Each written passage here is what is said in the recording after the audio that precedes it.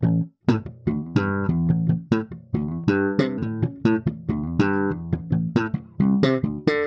evening. Today, this interview is going to be in English since I have a very special guest, a master of many things. He was an escapologist.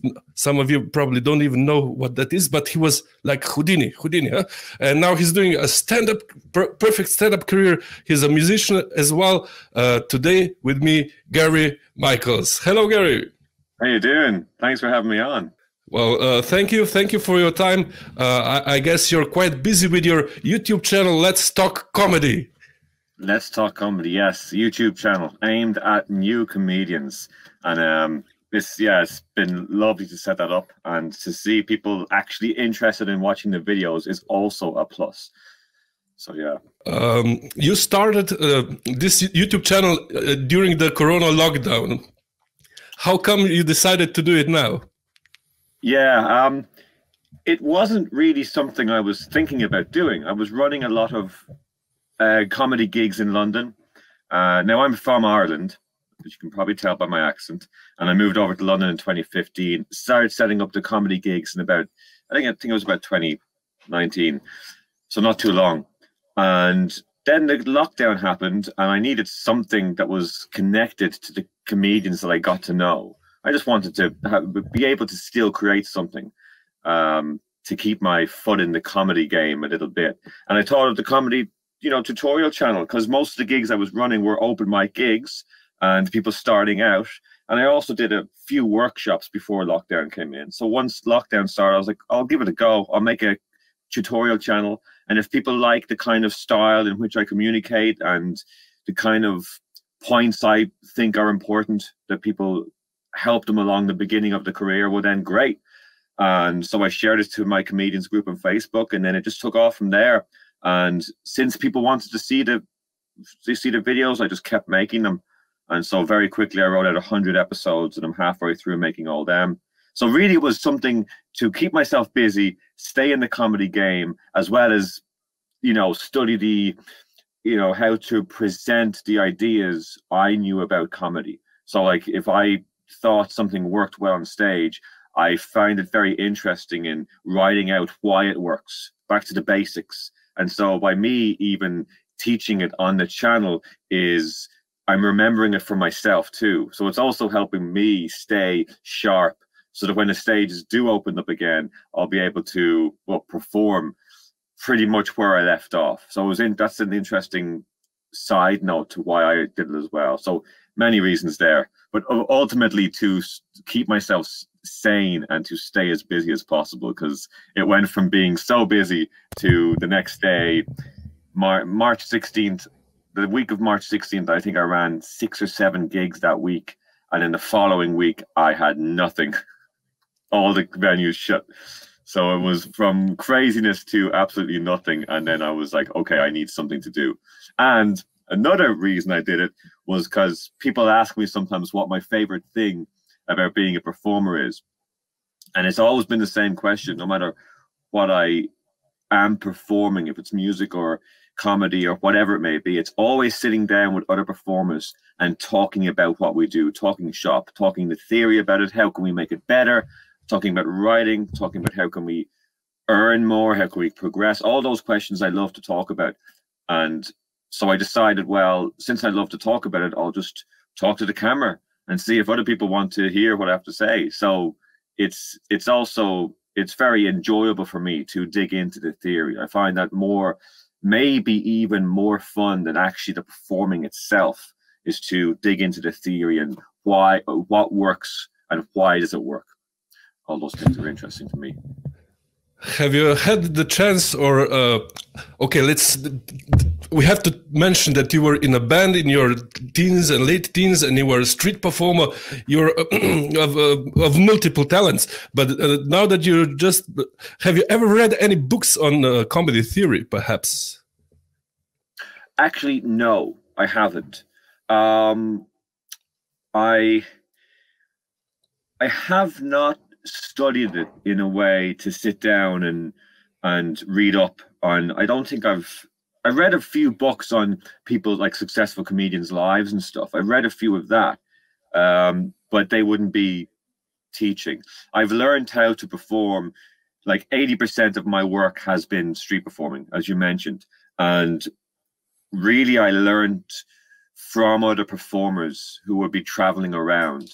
And so if I was fortunate enough to have a performer come to Dublin and then go out drinking with them, and certainly when I was younger, like in my early 20s, I was doing a lot wrong. And although I had a small show, it needed a lot of work. And so I was fortunate enough to have a lot of performers coming who were way more experienced than me and told me all different small changes I can make. So all my learning has come from listening to people who, well, were doing it differently and then trying out what they said. And if something worked, I kept it. And if something didn't work for me, I threw it away. And I've always tried to listen to what other people tell me about changing it up and making it better. And I think people can help you out, even if they're not more experienced than you. I think everyone has something to say about someone else's performance. And sometimes, even if I find sometimes people saying things about my own performance, and they might only have a year or two experience of being a performer, and they're telling me something that actually makes a lot of sense to me, and I should go down the way. So it's not always about them being more experienced than me. But yeah, so in a nutshell, to answer the question, all my learning has come from listening to others. And in the music, it came from just locking myself in a room with a guitar or a bass and hours and hours a day for multiple days. And yeah, now, of course, today everything is different. You can just look online and see countless amounts of people who really know what they're talking about tell you exactly what all you need to know. But yeah, so like 20 years ago, it was different. Yeah, definitely. I don't know how old you actually are, but I'm in my late 30s. Oh, yeah, and we started before the internet as well with some musicians. We had a group and everything, but this question about listening to advice. Have you ever noticed that you were not mature enough to understand the advice that you were given, and do you have a system, for instance, for writing some advice down so you can look at it in a couple of months or in a couple of years when you're mature enough to understand it? I wouldn't have put you at your late 30s. I didn't think. Yeah. I thought you were going to be younger. That's the first point. I thought you were. Yeah, I'm 35. Yeah, that's a great question. That's a really great question. And have I given it much thought? I don't know. I suppose it's a tough one to answer because, I mean, one thing performers do, regardless of what they perform, they all like to give advice, as you know. They all like to give other people advice all the time about what works, who's good and who's absolutely terrible. And I think, if I'm honest, I think some of the things that I might have disagreed with, or I might have not given a chance, I simply just forgot about. But I suppose there was a lot more that I forgot about, because I found when someone told me something that made sense to me, I kind of could imagine it working immediately. Like when someone said something, I was like, oh, that's really interesting. I never thought about it that way. And then I was so excited to go and try it. And so there wasn't much information people told me that I thought, oh, that might not work. And then I tried it and it did work. Usually I made my mind up right there on the spot, and we could either dissect it over a conversation and get to the root of what I was going to try out, or a different way of doing something. But one thing I wish I had listened to, and it was what people told me the most at the beginning, and I think it's true for nearly everybody, and it's to slow down in your performance. Because I was chaotic, and I was on street performing, and I just, when I started street performing, when I was able to get a show, when I got over the fear of just presenting myself on the street, when I got over that, I was just too fast, speaking way too fast, screaming too loud, thinking I needed to be more energetic than anyone can imagine in order to get a crowd, when really that's not the case at all. People like to respond to someone who's a little bit more relaxed and comfortable in their own skin rather than just running around crazy. So I suppose that took me a long time to look at myself and realize I really got to slow this down. And now I see that in a lot of other people. And even now today, I think, like, if I get energetic on stage, and if I very excited about my performance or something, and it's a good show, I find if it starts to go very well, I start to speed up. But if I start to speed up, I start to lose them a little bit. So even today, I need to watch that one, because naturally I do speak very, very fast. And certainly that was a problem at the beginning of the YouTube as well. I was making stand-up tutorial videos, and I would look back at the footage, and I'm talking like this all the time, and I can't understand anything I'm saying. So I had to kind of, all right, I'll remake that video.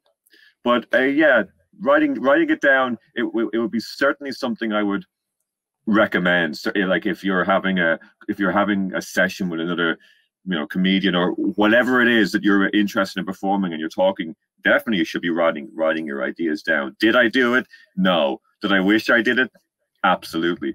Because sometimes after a couple of pints, some great ideas are flying around, along with terrible ideas, but some great ideas are flying around that no doubt would have benefited me if I was able to look back at them. So certainly something I'll try and do for next time.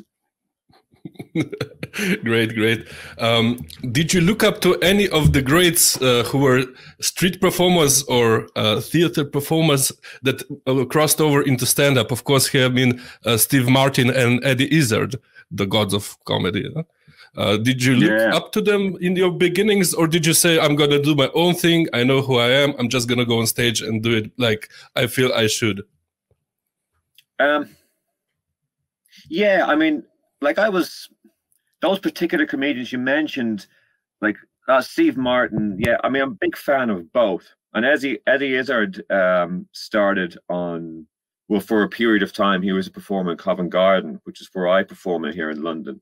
And yeah, I did, in a way. I always admired any amount of success that people were able to gain, especially coming from street, because it's very difficult to become a street performer and leave. I think it's very difficult to leave any section of performance that has been good to you in any amount. Like, if it earned you enough money so that you can fund yourself year in, year out, it's very difficult to just move on to something else and leave that. So I've always admired, successful musicians. It's the same thing. It's just a hard game to make a proper living out of it and actually fund yourself and fund your family and live in the way that you want to live. It's very difficult. So I admired the success in the work. In terms of actual performance, there were a few performers I admired in the street. And there's one in particular called Dave McSavage, who I would have grown up in the street watching. He was a comedian with a guitarist. Absolutely incredible. Still today, maybe the best I've ever seen.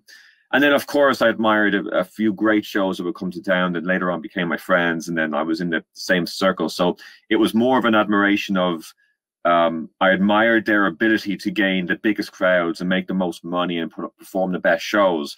And it was an incentive for me to work really hard so that I could stand alongside them, so that I could be welcomed into the group. It made me work hard. I was like, well, I also want to have the biggest show in town. And it was exciting to go down that road. So admiring is the right word, but for possibly the different reasons than not necessarily enjoying the material as an entertainment point of view, but more enjoying how they engage with the crowd and the success they were able to gain is admirable. Although I'm not on the same path for searching out that success, but again, anyone who can find any type of success in doing whatever they want to do that's always been amazing to see for me. Great. I myself have no experience in street performing, but I guess you want to catch the attention of the audience that are doing their normal stuff that day. And here in stand-up, actually, you have the luxury of having the attention, and you have to say something But do you have to play to the audience, or do you perform now what you want to say? Or do you still have that, like, I guess it's the mentality of street performers to catch them in a net and entertain them and be very quick with the jokes and with the action and with gesticulation and everything. So do you still use this street performer, I guess, this street performer mindset, or do you do now like, okay, I have your attention, I'm going to tell you something that I think about the world right now? Yeah. Oh, these are burning questions. I'm enjoying this. This is looking into my soul. Yeah, I think that is the huge difference. It took me a while to, now I've always performed stage alongside street, not as much stage, but I've always performed in there. But what I was performing was, you know, variety, like escape shows, like a straitjacket escape or a knife juggling on like a burlesque show or a cabaret show or something. And I thought that moving into comedy, stand-up comedy, it was going to be very similar. I thought it was going to be the same. I thought that, well, I just go on stage and tell jokes, and it's so different. I was shocked by when you're doing a setup for a joke, like you're telling them a piece of information, and then you're going to give the punchline. So you're telling them information, but the silence in the room when they're listening is like nothing else. There's no other type of silence when people are actually listening to what you're saying, because in the comedy it's like, yes, they're there to laugh, but they're there to laugh if you're funny. At other nights, it's they like at a burlesque night or a cabaret night, or even on the street, if people kind of stop, that's them saying, I'm going to be into what you're doing, you've already made me stop. That's a huge thing when someone stops to watch your show on the street, because you know, they've told you that they're open to hearing what you have to say. With a comedy, the audience, it's kind of like you have to prove they will listen, but you really have to prove that in the first few seconds of your show that you can make them laugh. On the street, you don't need to do that. You could just put out big props and play music. Now, I chose not to. I chose to talk. But even in the talking, you don't have to make them laugh. It's plus, if you do, it's a great thing to make them laugh at the beginning. But you can just be interesting. You can just be moving props around. You can be telling them what's about to happen. You can be telling them what you're going to do. Or you can be talking to people as they're walking by. Anything that just puts interest on you. And people will wait for a period of time for a bigger crowd to build. And even the crowd building within itself can be interesting to people watch as they stop and they look around and go, oh, now there's more people here. Oh, this is going to be better. And you do small tricks and you build it up. With a comedy, stand-up, you only have to do one thing, make them laugh. So you better get to it as quick as possible. So that was the different mindset I had to get going on. So I very quickly found out that the only thing I take from street performing that I bring onto a stand-up comedy stage is probably the confidence and the perception as well. I can read a room pretty quick knowing what it needs, but the hard part is, well, being able to deliver exactly what it needs at the moment. Like, do the audience need to be brought down a little bit? Do they need to be brought up? And so, yeah, I go on then. I try and leave as much of what I learned on the street behind. And I would have a lot more punchlines if I was on stage doing stand-up. Or if I was on stage emceeing a show, I'd have a lot more punchlines. I would get them laughing a lot quicker. And then I would use ways of letting them know who I am at the beginning of the set as quick as possible. And what I always say to anyone starting out is to be likable as quick as possible. Because yet again, on the street, because and in other venues, you can do an interesting thing. And although it's nice when they like you, they don't have to like you straight away. You can win them over a longer period of time. Whether in stand-up, I think the important thing to do as soon as you walk onto the stage is to figure out how to get them to like what you're about, how to get them to like your presence on stage, the way you communicate, the way you talk into the mic, give them a few moments just to listen to your voice. All of those things I started to learn, this is really important here. I need to get to this, you know, because once they like you, they'll laugh at your jokes. If your jokes are good enough, once they like you, at least they'll be open to listening to your jokes, and then if they laugh, they laugh. So yeah, I try and leave as much theory I've learned on the street just for the street. because it's such a different ball game. And I'm not going to say it's harder, because I don't think it is, but it's just so different. Yeah. Well, I can't imagine still now, after a couple of years in stand-up, of doing a street performance. I had a couple of friends who are street performers, and it's a different beast, I guess. Did your stand-up experience influence your street performance as well, perhaps? Yes, it did. I was always a speaker. I always wanted, in whatever show I did, obviously not with the music. I was a bass player for quite a long time, 11 years and stuff. But when I started street performing in a way to fund the band. So I wanted to earn money for the band, and also it was handy because when the band went on tour, I didn't have anything keeping me. I could just leave and bring my show with me and perform in other cities as well. But yeah, the stand-up did make me better, I suppose. Maybe not funnier, because that's just progressing as it's progressing, you know, in a natural way. But what it did do is, I think it made me speak to the audience in a better way. I think it made me gain the ability to focus the audience more on when I just had the microphone. Whether before I did stand up for a while, it was a little chaotic. The energy was a lot higher. And when I was talking, I was always holding a prop or holding something. And the jokes I was telling, although it's nice when they have a laughter, they weren't as important. If they didn't get a laugh, it doesn't matter, because what I'm about to do, this juggle thing, or I'm about to do a magic trick, or I'm about to do something. And that was always the focus. Whether when I went to stand up, I was able to gain the ability as having the joke be the focus for a brief period of time. And when I get a couple of laughs with that, then move on to the trick that I'm presenting. So it was the show could be broken down into sections, and I got more confident in my ability to tell jokes in front, in stand up. A little bit, like not hugely, because I think the confidence mainly did come from the street performing, which I started way before stand up. But it definitely helped, and it was obviously great to gain the experience of performing in different stages, which I'm always telling people to do, to tell comedians not just to perform at comedy clubs, but to seek out as many different performances that they can, and as many different styles of shows, especially for an audience that don't go out to see comedy, because everyone enjoys a laugh.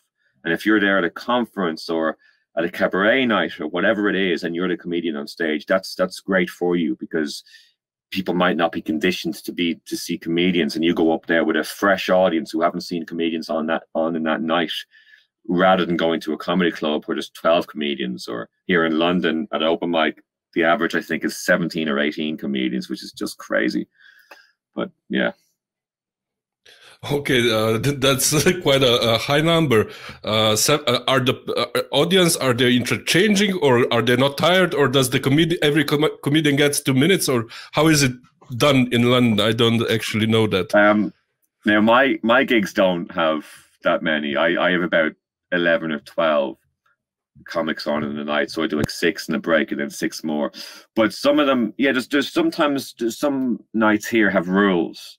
There's what's called a bringer night, and that's where a comedian has to bring a friend with them, one or more friends with them, in order to get on stage and perform.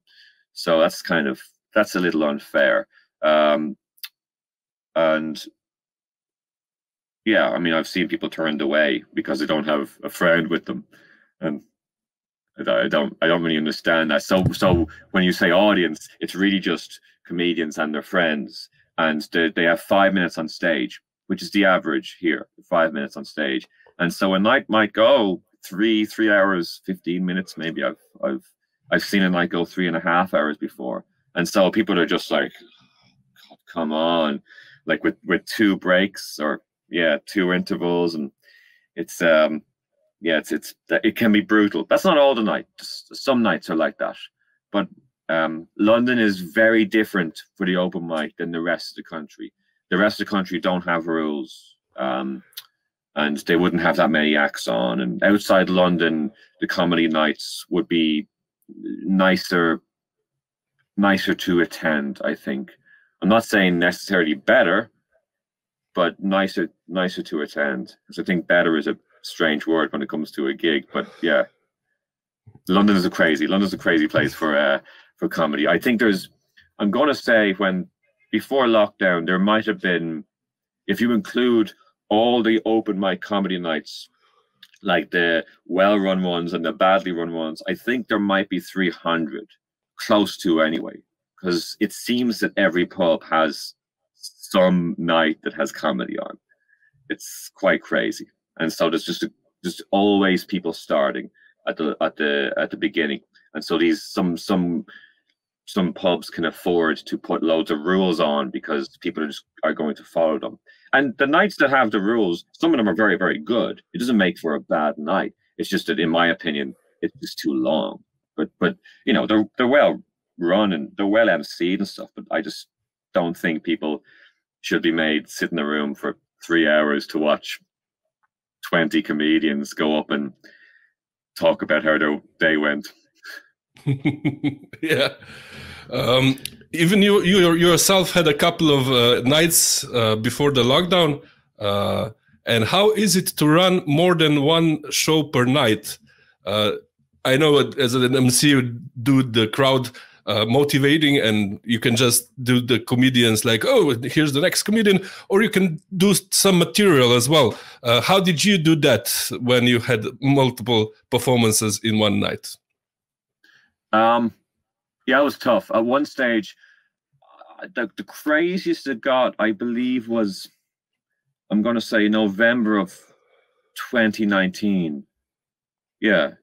2020. Yeah, November of 20. It's tough to know what timeline is with this lockdown, but November of 2019, I was running 10 nights a week, and so I didn't do 2 gigs on one night, because usually I got someone in to another comedian, because I had some nights set up that, you know, new comedians can just MC if they wanted, just to gain the experience, and so I kind of set that up for comedians. So that was happening a little bit, but nearly every night I was MCing, and I really liked MCing. I think MCing is a natural middle ground between street performing and between stand-up comedy, because I found that a friend of mine once told me a very interesting thing, where he said street performers like to MC because we bring up the next act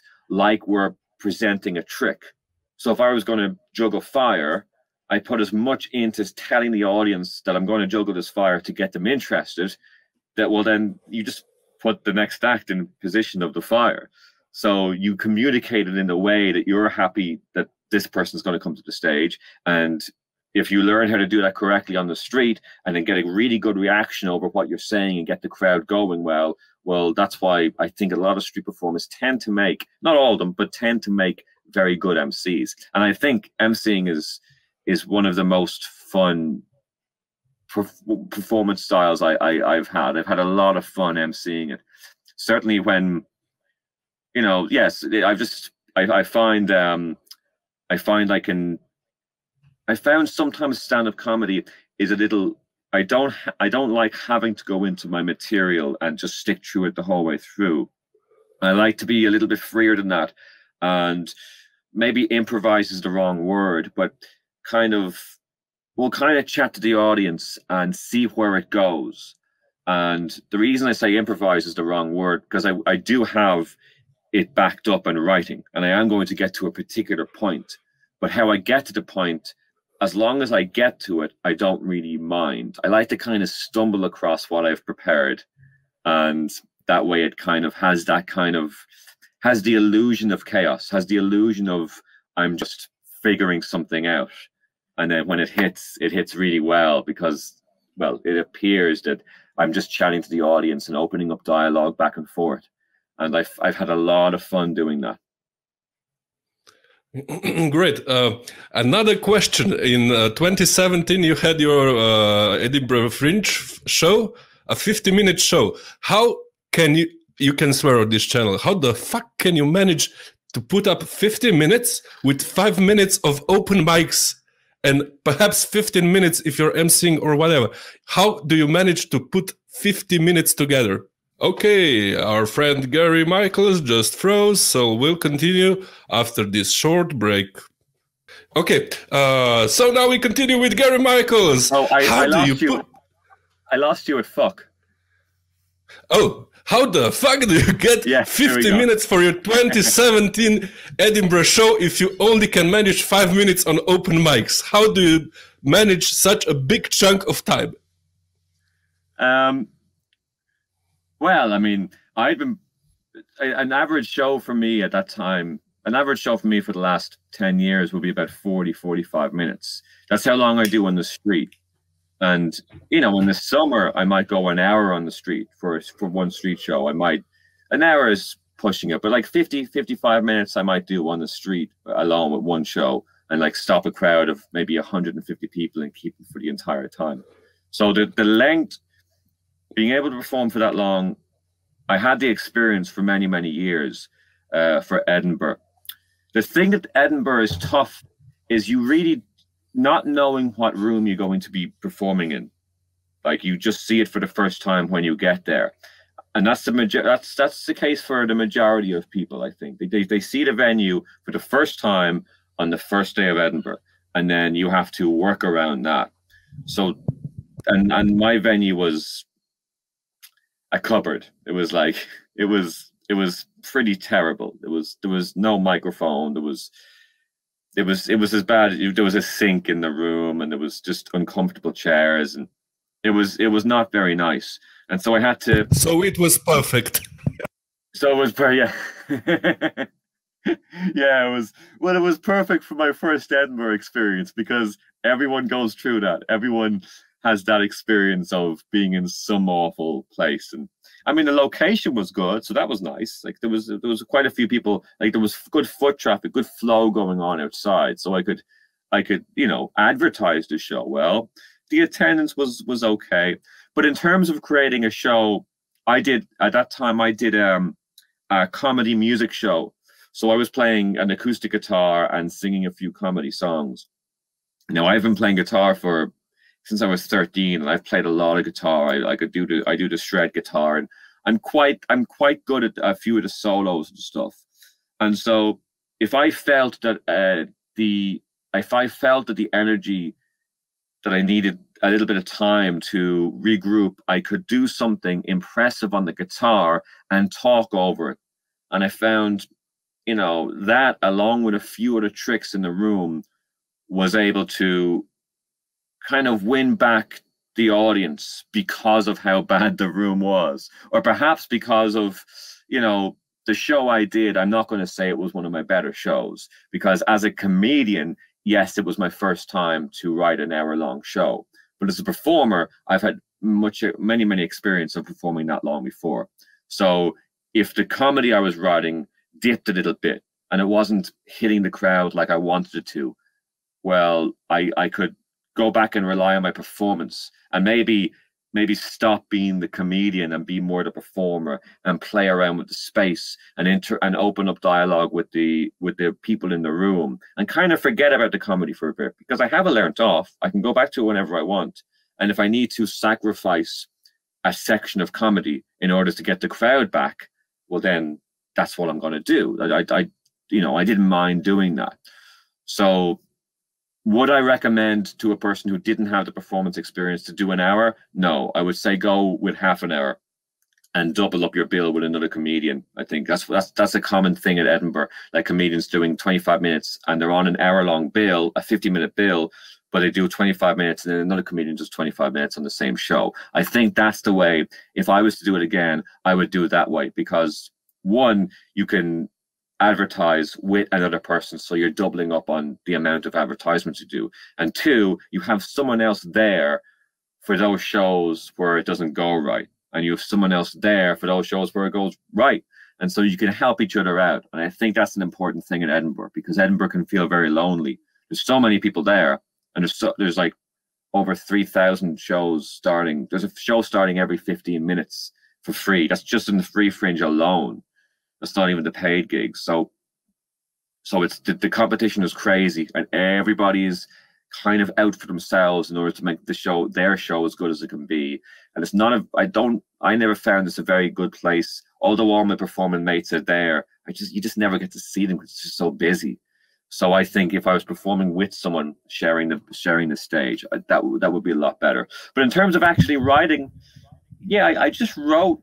I spent quite a while just writing as much as I can. As I said, I went with songs, and sometimes I would drag out the song just to kind of get, more time out of a song. If it was going well, I would just continue on with it and do more jokes with it. And if I felt that it was dipping, I would, go into performer mode and go back to the basics. As I always said, I'm a big one on the basics. Go back to if a performance is not going well for you, pretend to yourself like you've just walked back on the stage, like you've just walked out. Kind of stop what you're doing, and whatever topic you're talking about, ask a member of the audience what they think. And it doesn't matter what they say, because whatever they say, you're going to steer the conversation into your next topic. So it's like, if this topic isn't working, I can link a bridge from this topic way over to this topic over here. And how I get there isn't through the jokes that are no longer working for me. It's going to be through the audience, who might be kind of getting bored. And what better way of getting a bored person to perk up and pay more attention and get on board with what you're doing than simply directly talking to them. Now, obviously, you don't want to talk to a person who isn't paying attention, who doesn't know what you've said, but a person who has a smile on their face and someone who might be open to talking to you. So those little tricks, as you know, back to the basics was a big one for me at Edinburgh, because yes, it's brutal. It's a whole month and you're performing. You only have one day off a week. And I was doing the street performing there as well. So it was 10 o'clock in the morning was a draw to see who got what show in one place. And then I would take my show box down, and I would do a straight jacket show.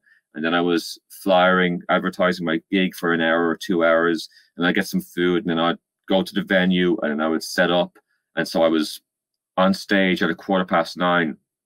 So that's 11 hours after I got into town that day. And then the show was an hour, and then I would go back to where I was staying, and then back up the next day, and that whole thing for a month. And by week number 2, you're all the shows are becoming the same, and it's tough. Like Edinburgh is it's hard work. I wouldn't call it fun. It's interesting. It's a unique experience. Is it good for performers?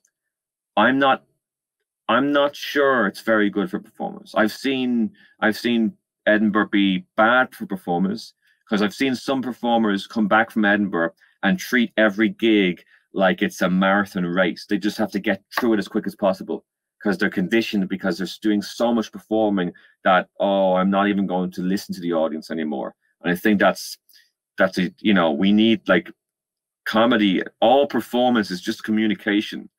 So you communicate your message, whatever you're doing to the audience, but you gotta listen to what the audience are telling you.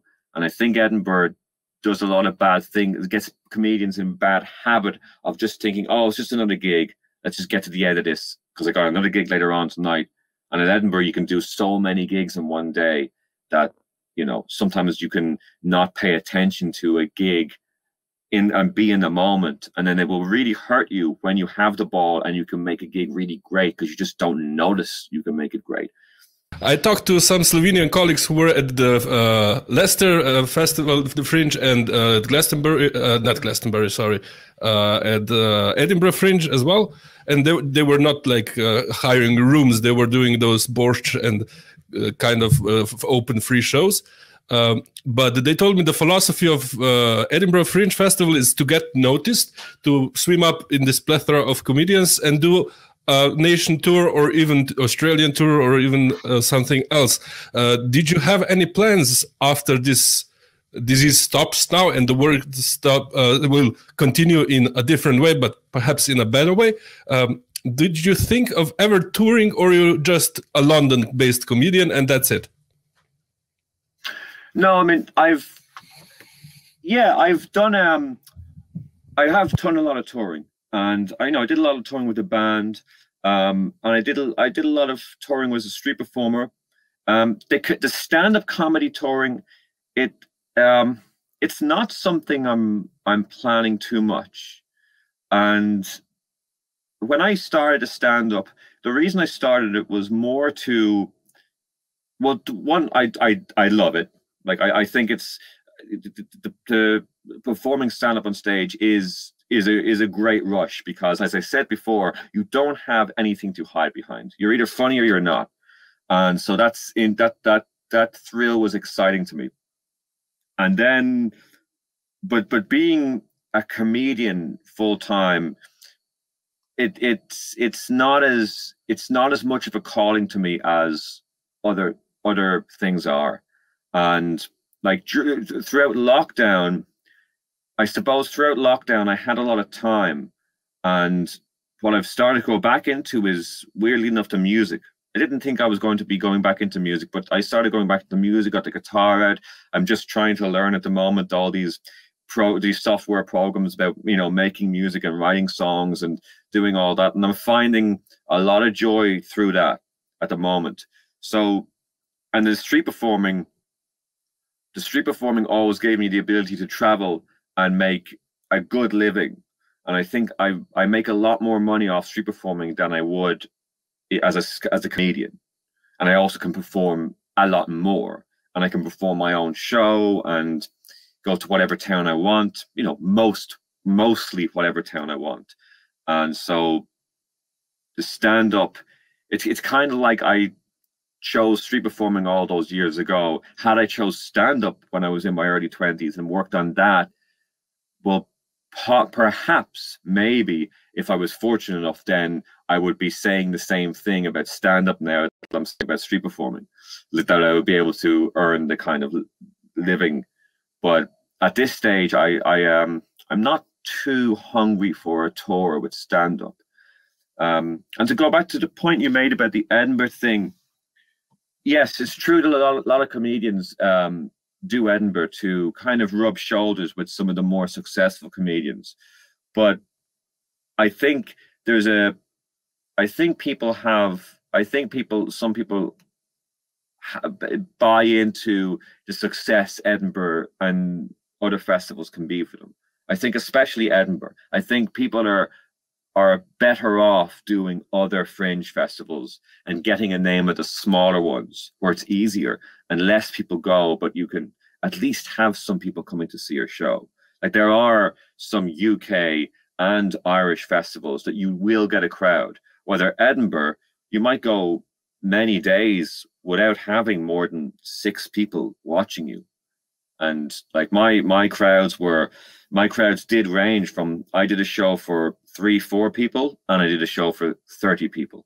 So, and you would never know what you were going to get. And it was hard to get people in the door. Whether you go to the smaller festivals, you'll be just treated a lot better and you'll get better shows. And I think that's a better way up. That's a better, like, forget about rubbing shoulders with comedians, because ultimately you need to be a good act. Like if you're a really good act and you can really deliver well, then you're going to progress. But if you're not a great act, it doesn't matter who you know. If you're not a great act and you're not able to get the job done when it's your moment on stage, well, you can know whoever you want to know, but they're not going to do anything for you, you know, because their reputation's on the line too. So I think I never really bought into that hype of networking and stuff. I was always just about get the job done. And if you can get it done to the absolute best of your ability, and the majority, you're never going to make everyone happy. So the majority of people consistently, time after time, can leave feeling good about what you've done, and they enjoy it, more importantly, whatever about your message, but they actually enjoy it. They have a good time. Well, if you can do that and your focus is there, rather than telling your message, your focus is on making them happy and, you know, making them happy that they chose to see you, well, then I think you're just going to progress anyway. Could we do like a parallel with music? Your group joined another group for the European tour, it was Germany or something. I forgot the exact country. Yeah. There was a few, but you get the opportunity to show the people your work, what you believe and what you do, and that's good. You don't you have this kind of bands, and you have the bands that do the label stuff, and they're hot for 1 week, 1 month, or 10 years, and they die inside. Is this like something in your comedy thinking?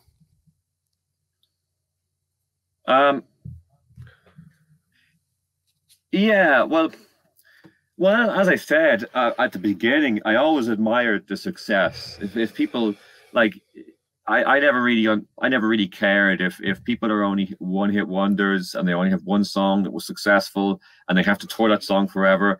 Well, at least I got that song that was successful, because it's tough. I mean, I tried that. I tried that with the band. We were an originals band. We released 3 or 4 albums. We did. They're still going, and they're called On Off, and they're an excellent rock and roll band, and they're living in LA, so you can check them out. And I was bass player with them for 11 years, as I said, from 2001 to 2012. And yeah, I mean, and that was fun. That was my first experience of performing. I don't really have any. Yeah, I just think, well, I just think any level of success is great, as long as it's success in a way that, like, the work you're happy with putting out consistently is received well, and you can just continue on doing that. I think there's a difference there between wanting fame or being being this thing of wanting to be recognized all over the world, because I just think that's bullshit. I don't think that's real for anyone. I don't even think it's real for the people who appear to have it. I think they can have it for, as you said, for just a few seconds. Even in comedy, you think of the biggest acts in the world, like, Bill Burr and stuff, and Louis C.K. Louis C.K. is the perfect example. Who wants that life? It's like, it's too big. It's too successful. You do, sooner or later, you do. I'm not commenting on anything in the past, but you do one thing wrong, and it's like it just shatters your entire career. Whether, I've been told this by a traveling group. I forget the name. Many years ago, they were saying, I remember I was up and coming, and they were saying to me how it's better for you in the long run if you figure out how to be successful just under the level of TV. Because of course, yes, a lot of people want to get on TV, and that's great. But there comes a huge price at that, and there comes a lot more sacrifices the higher up you go. And this thing about it's a young person's thing, this thing of wanting fame. But I don't really believe any of them would want the life of a legitimately famous person, because it's brutal. You're just traveling all the time. If you're that successful, it's just never stops. You have interview after interview. You're doing 5 or 6 interviews a day, and then you got to do the tour. And so you're never, whatever home is, you're never there. And so you might have all the money in the world, but you're just a product at that stage. So I was never really interested in that. I never really understood that. Did I want to, so I shoot for as good as I can be. And yeah, I want to progress in the career. But this thing about this dreamland thing that people seem to have that's not connected to anyone's reality, that I just don't really understand that. Because in the end of the day, I just found more joy to go back and figure out the basics of something I don't understand and put it out in the world and see if people respond well to it. And if I can make a living out of it, then that's all I need. Great. It's not all about fame and I don't know, TV and stuff about like that. It's about excellence. So being good at something, that's what drives, I don't know how many people, but and then there's your YouTube channel where you do free lessons, and people from all around the world can hear you because you have your special voice. I don't mean like your Irish accent, but how you present and how you educate people, and you drive the whole world together without even leaving your facilities. Or how? Yeah, that's it. Yeah. Do you enjoy this educational aspect as well? You said you did some workshops before the lockdown, but do you enjoy? I don't know. Is it the metric? I have a younger friend who's all about the likes, the views, and everything.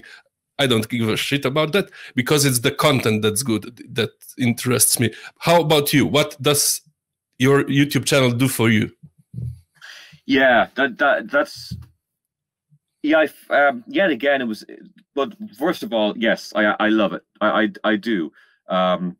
It's the bigger it gets, the more people who subscribe, and the more episodes I do, I find the more work I put into each video. Certainly when it comes to a writing, because there was a few times in a video where, okay, I have an idea and I just sit in front of the camera and I'll speak for maybe over an hour and I'll edit a 20-minute video with what I think is the best information I've given. And now when I want to create a video, I don't know, maybe because more people are listening now and more people are subscribing all the time, I feel that I need to do them as much justice as possible. And maybe I'm making it too hard on myself, but I am finding the workload to be getting more and more each time. It's not something that I just find easy, just to throw out there. It's I feel after I've recorded an episode that I've kind of done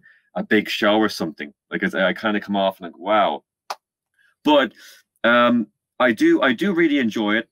And as I said, the likes and all that, I think I would be lying if I said, like, if I put out the first few videos and nobody watched them, I don't think I would be still doing it, because as I said, I was looking for a way to be productive and busy through lockdown. And at the time I was doing a lot. I was learning the video editing and I was studying event management, and these are all just things I was doing on my own, just as a hobby. I was studying the social media side of things. And when lockdown happened, I really didn't know, well, I didn't know how long it was going to be for. I didn't know what my future was going to be about. So I was like, right, well, let's get learning as many things as possible, so when anything opens up, I can offer some form of service. And the YouTube was something I put out there. If nobody liked it, it was taking up too much of my time to keep going. So the fact that people liked it and their views came in and people started to subscribe meant that, okay, well, they want to hear what I have to say, so therefore I will continue with it. And then, yeah, so I did want it to be successful. Did I work to share it everywhere? No, I didn't really promote it. I didn't make my friends like the page, that type of thing. I kind of kept it quiet and just checked out if the comedians I'm connected to in London liked it, and then they did. And then pretty quickly, actually, you know, people around the world started to respond in a positive way to it. And although it's still small, it has gained over 1,000 subscribers in 6 months, which that's, you know, I would be happy with half that. That was my goal when I set up in August. I was thinking, if I get 1,000 in a year, I'll be very, very happy with that. And so it's got 1,000 in 6 months, and I'm very, very happy with that. So I'm definitely going to continue it. You know, I got endless amount of videos. I'm not running short of any ideas. I think I've got 120 titles written out that have yet to be made. And, you know, I also find the videos change too as I start to talk. Like, I'll have an idea for what I want to talk about, and then halfway through just letting myself talk and looking at my notes, that I'll realize, oh, there's a better message I can be telling them here. And so I always make sure to write the title of the video and a description I make at the beginning. I kind of do it backwards. I make the description, the intro at the very, very end, just in case I come up with a better idea as I'm talking. And, oh, this is what this video is going to be about. And then so maybe I'll take one video and cut it into two, and it'll be two videos, because if I go off point, I'll want to make both points be meaningful. So the process, I really like the process. And as we spoke about earlier on, I live on a boat.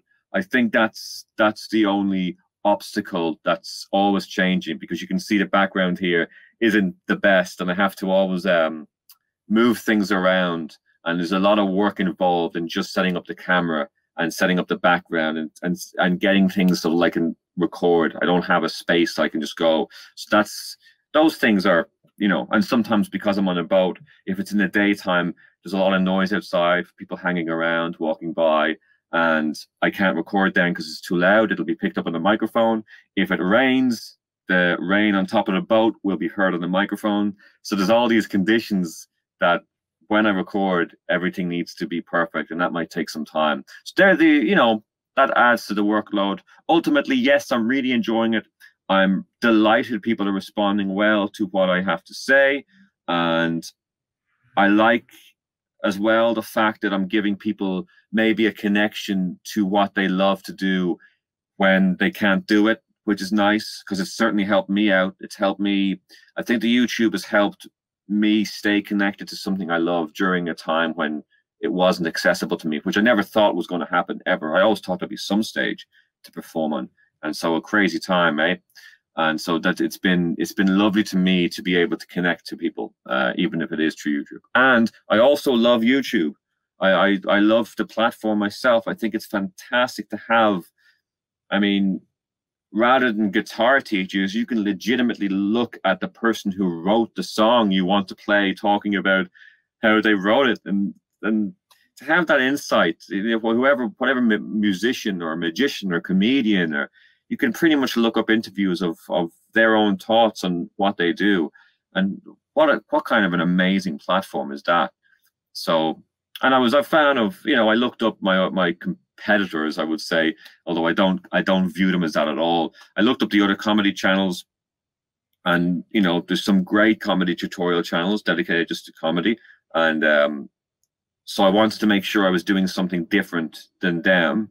They speak a lot about writing, and I think I've got less videos on writing comedy than I do on performance, because I would argue sometimes the performance, I'm not going to say it's more important, but sometimes I feel people overlook the performance, and they just think, well, if my jokes are good at writing, then I should be good on stage. And I think that's a shame. I think that's creating a lot of good writers, but a lot of deadpan style acts that haven't thought about how they present themselves. And the reason I want to talk about performance and about communication and about how you present yourself is because I'm aware I'm talking to a lot of people who might not turn into professional comedians, and who might not want to turn into professional comedians. They just want to develop as a comic for a period of the time and experience that.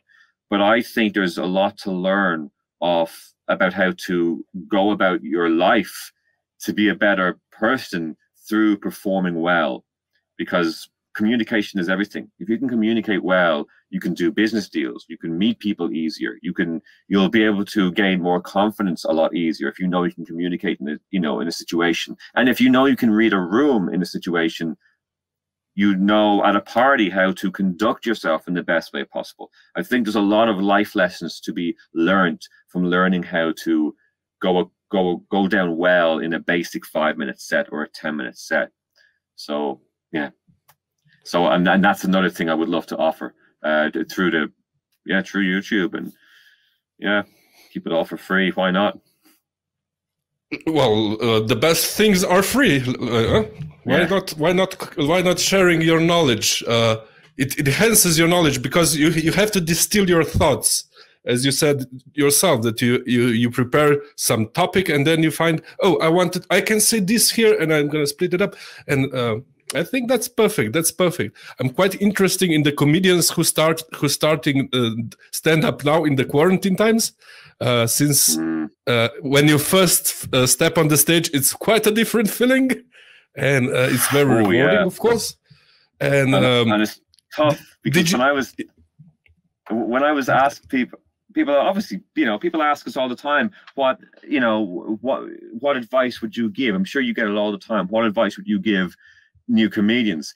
And before lockdown, I would just say, like, well, I've already said before, be likable. Just focus on being likable. The laughs will come after. Like, go up on stage with the jokes you write, but do it in a way that's likable. Because a lot of the times I think people are trying to copy successful comedians. Certainly, I always say Bill Burr. I see so many young people trying to copy exactly what Bill Burr does and not realize that he actually has charisma between his insults. He wins them over first. And so that's number one, be likable. But I think number two is don't listen to anyone until you get to gig number 50 or maybe even gig number 100 and keep getting on stage. Just look at the next gig. Think about it in the terms of, like, the more you do something, well, the better you're going to be. It's like, for some reason people think that they're a finished, like amateur comedians think they're a finished product after like their 5th gig or something. And it's like, but you can't do anything after your 5th time doing it. If you picked up a guitar for 5 times, you can't even still play a song. If you picked up 3 juggling balls 5 times, the chances of you being able to get 10 catches are pretty minimum. So you're just all you are is potential. It's just potential at the beginning until you get to gig number 100. And then you can listen to people when you get to your appearance number 100 on stage, because then you'll be able to understand what it is they're talking to you about in the ways that make you better. And at gig number 100, you can listen to them or you can tell them to fuck off. Either way, you have your opinions and you have your reasonings to be the way you are. But before then, don't ask anyone, listen in whatever way you want to listen, and but if someone tells you, oh, you shouldn't do this joke or you should do it this way, that's why I'm not so much about the writing, because the writing is so personal. And and I also believe a bad joke can be made funny with a good performance.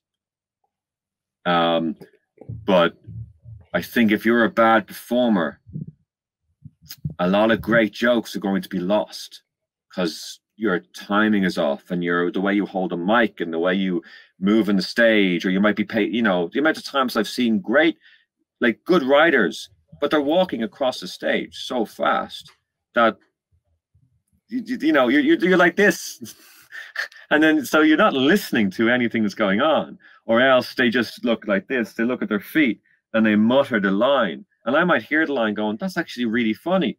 But you just didn't present it. You didn't perform it. So it's not all I would say to them, it's not all about, not all about the writing. You should continuously do the writing and it should be a part of your expression. But I think when you're on stage, you should be really paying attention and communicating. You're telling them something, but are they actually listening? Do they have smiles on faces? Are they upright in their seat? Are they happy that you're on stage? All those questions, like what section of the room is closed off to you that you might want to open up. And there's ways of doing that, like putting your attention on someone who's enjoying what you're doing, and then getting the warmth, getting the vibe of why they're enjoying it, and then simply shifting your focus to someone who might not be enjoying what you're doing, and you're kind of sharing the enjoyment. I mean, you can even be real bold with it and talk to the person who's liking it, and then talk to the person who's not liking it, and see if you can bring over some of the positive energy. So there's all these kind of interesting, yet quite basic ways of playing with it. And we spoke earlier on about her learning. I didn't read the comedy books, but I certainly read the behavioral books, and I read books on body language, and I read a lot of books on communication. And I think that helped me through the years too. I'm continuously reading those types of books too. How how body language plays a part in what we, in our communication, and the words in which we use to engage with certain people depending on how they want to be seen. There's all different ways of playing it. Like if you're doing a corporate gig for, people who work in finance, you're going to communicate to them in a different way than you're going to communicate to a student gig, maybe at a college. So there's obviously, now that's an extreme example, but there's smaller examples there too as well, and that's interesting to me. Perfect advice. The only thing I think needs clarification is you mentioned Bill Burr a couple of times. He does his podcasts sometimes even twice weekly, where he's talking into a microphone for a prolonged time. His way of writing is different. It's not just insults. It's jokes. And if in our country now, it's time for skiing. If you go for skiing once a year, you're not going to improve as a skier. You have to be methodical, go a couple of times, and always correct one small detail that is hindrance to bettering yourself. And it's the same with comedy. You should do 50 and 100 gigs, of course, but always think of what you could manage like a little bit better. Or absolutely. Did you ever get the advice that was like a total opposite to what you were? Not like just small corrections, but like 180. Put on a tutu and dance. I've got some people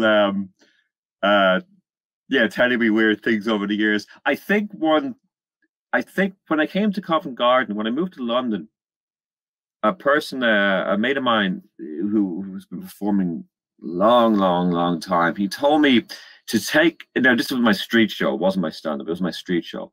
He said, because at the time I was having a weird time with the jokes.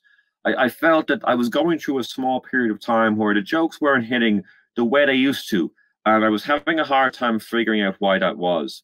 And of course, you go through moments like this sometimes, you know, but this particular time I was like, I'm not figuring out why I'm not getting the laughs that I'm used to in the same space, doing the same show. I'm like, all of a sudden, and he said, take out all the jokes. So just do the straight jacket. Just don't do any jokes. And then do that like 2 or 3 times in a show. Now, as I said, you can't really do that in stand-up. You got to do the jokes. But in the street, you can just do an interesting show and get the person. And of course, there was still some laughs, because when I took out all the jokes that I prepared, well, now I'm just talking naturally. And there was moments where I'm going to say something and I got a headset mic on. So everything I say is through the amplifier and everyone can hear it. So it's all good. And so the joke, I was just chatting. And I was talking, and I brought the volunteer in, and I got all tied up and the chain. And as I'm going on, I'm just talking. And every now and then I'm hitting on something good. So it's like I'm kind of redoing a show. It's like I'm recreating a show I know works all over again. So I kept the parts with all the moves and I escaped. And then I started to put the jokes in again. But I only put ones in that I knew I was going to get a good reaction with. And so what that meant was a month later, I only had the jokes that worked, and my show got way stronger. So yes, I might have suffered a little bit over those few weeks where I was messing around and taking jokes out. And yes, there might have been moments in my show where I wasn't sure what the patter I was saying was going, and there might have been some confusion. But ultimately, because of what I was doing was working. So how can I equal that to a person who's going on stage? Well, I would say maybe if you're going through a section where you're going through a position where your jokes aren't getting as much laughs as they used to be, I would think your transitions and how you're getting from one joke to another are getting too complicated. There's not an obvious connection there. I think there's somewhere along the way you're losing people. And sometimes when we start to get we do a routine for the first time and we're nervous and we're paying so much attention to every single word that comes out of our mouth because we're trying to remember it for the first time and present it on stage. And then we go through, and that sometimes that's not necessarily the funniest time we do it, because we're only learning how to say it on stage. Then we learn how to say it on stage, and that's when the audience start to respond in the way we want. So if they respond really good, we go, great. I finally wrote the piece, I found out how to say it, and the crowd are beginning to respond in the way I want to it. Great, I know a solid piece. But then we get comfortable, and then we start to forget about what made that piece great. And if we do loads of gigs, and as you said earlier on, if you don't take away something from each gig and go, okay, what worked in that gig? not just about writing down what you're going to say, but you should take your notepad out when you get home and write down what worked, what didn't work, why did it work, why did it not work, and what you can take from the gig. If you stop doing that, I found in my career, sometimes I've stopped doing that, because you have a lot of gigs coming up, and it's your job now, and you're getting a bit of paid, and you're worrying about bills, and there's a lot of other things going on. And then if you really look at exactly what it is you're doing on stage, you'll probably realize that somewhere along the line, the communication you're telling the audience is very complicated. Like, you might think it's not because you understand it, but you've got so used to telling the bit that perhaps the setup, you've taken it out without even noticing, or there's something missing, or maybe you're adding something in that's not needed, and you're giving the audience too much to think about before getting to the actual punchline. So lots of ideas there. Great. And I just wanted to mention, for young comedians, this is a recording device as well. You can record your shows and review them afterwards. Who would have thought? Who would have thought? Always record your show. Record every show you do. That's so important. Record every time you're on stage. Never think, oh, I'm just going to go up and not record this time, because that's probably going to be one of your best performances. The amount of times I haven't recorded and I perform so well, and I go, oh God, I didn't have that recorded. And then you bring the recording equipment to the next gig and die on your arse. Exactly. Gary, thank you very much. I know you have some plans for tonight. I would like to thank you for your time. And next time, perhaps in a half a year or something, I call you and we're going to make a live event so people can join in and with the questions and suggestions. Thank you again. Thank you so much for having me on. Of course, everybody from Slovenia, check him out and subscribe and do some likes and comments on Let's Talk Comedy. All the links are going to be in the description, and this pop-ups YouTube cards. And thank you again, man. Have a great evening. Bye. Thank you so much. See you.